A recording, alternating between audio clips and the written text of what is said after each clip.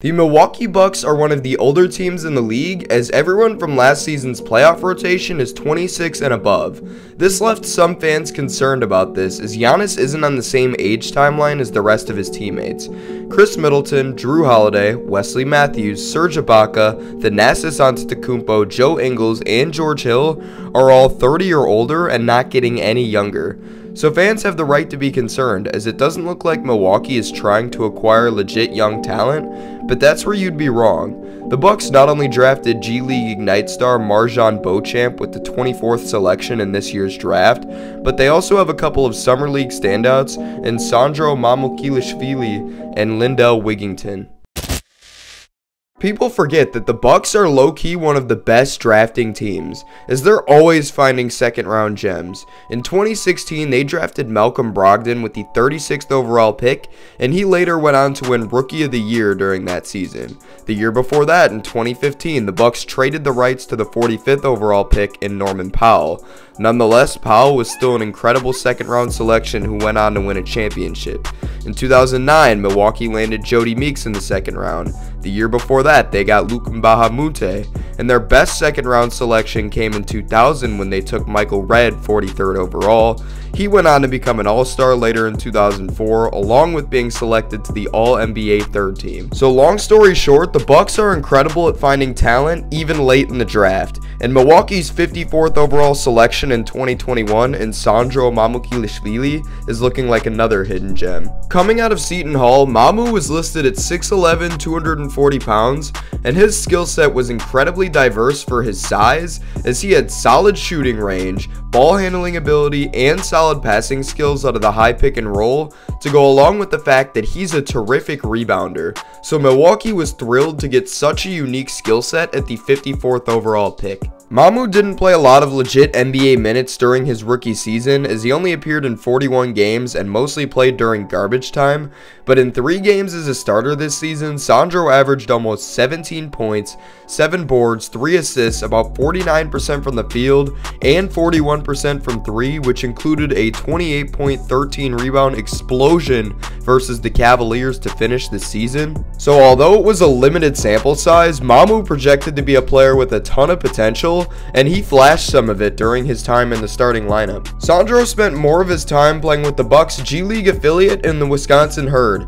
With the Herd, Mamu would average almost 21 points and 11 boards to go along with about 3 assists on 53.3% shooting from the field and 38% from deep, and his skill set was undeniable, his most impressive stat overall being his 3-point shooting, as Mamu proved both as a starter and in the G that he could shoot the rock from deep. Mamu continued his brilliance during the NBA's Summer League in Vegas, as he averaged about 17 points, 9 boards, and 2.5 assists on 45% shooting from the field and almost 48% from deep.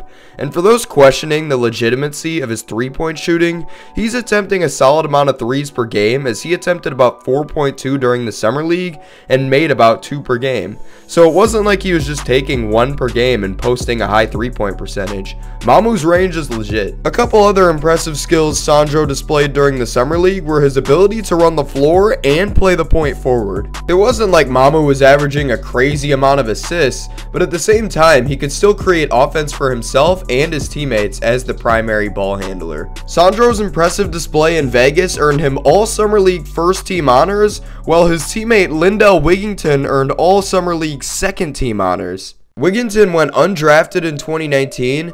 Despite this, he still landed on John Horst's radar when he signed a 2-way contract in January of this past season. Lindell was another guy to rarely see time in the regular rotation, so the 24-year-old had to make his mark in the G League. However, he didn't perform exceptionally well during his time in the G, as he put together averages of about 16.5 points, 5 boards, and almost 6 assists. And while those numbers may seem great at face value, we didn't account for the fact that he was relatively inefficient when shooting the rock, as he shot 40% from the field overall and 20% from deep. Combine this with the fact that he averaged 3.5 turnovers per game.